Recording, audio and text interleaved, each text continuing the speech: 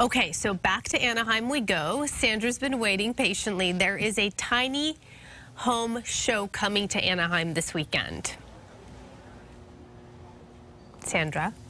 That's right. And yeah, welcome in. Come on in. Come on in. You know, I thought you were going to say more because tiny homes are all the rage right now. This is the future, and the future is here. Take a look. This is a fully furnished tiny home, and it is so comfortable. This is just one of a variety of options they're showing right here at this convention throughout the weekend, and there's so many uses for this. I'm living in here off the grid. Everything is solar powered, even this big screen TV you see here. It has a shower, bathroom, a kitchen, everything you need, and this pulls out even into a bigger bed, so you could definitely accommodate more people. Let me bring in Ryan Rossi here with Fold'em, who could tell us all about what we're seeing right here, because this is not a shipping container. This is insulated, it's comfortable, there's AC, everything you need.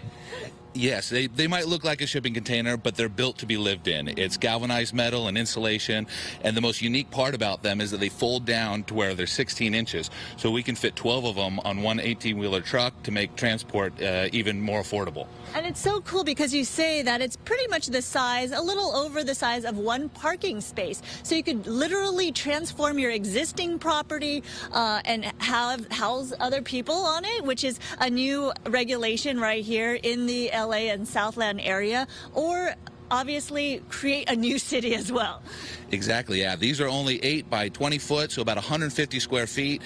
Technically, by California, they're considered junior ADUs, and now is the best time to be putting one in your backyard because the laws have just changed, and this one, it can be used as like a granny flat or an ensuite in your backyard or for Airbnb. And real quickly, let's see this. This is for disaster and first responders. Anytime you respond to a scene here, this can house firefighters, first responders, anyone who is responding to a disaster. So this is so unique in terms of the amount of uses that can be done with a configuration like this. So clearly this is the future. The future is here. You want to check it out, the Tiny Homes Convention right here in Anaheim throughout the weekend. This is going to blow your mind, and it's just super comfortable.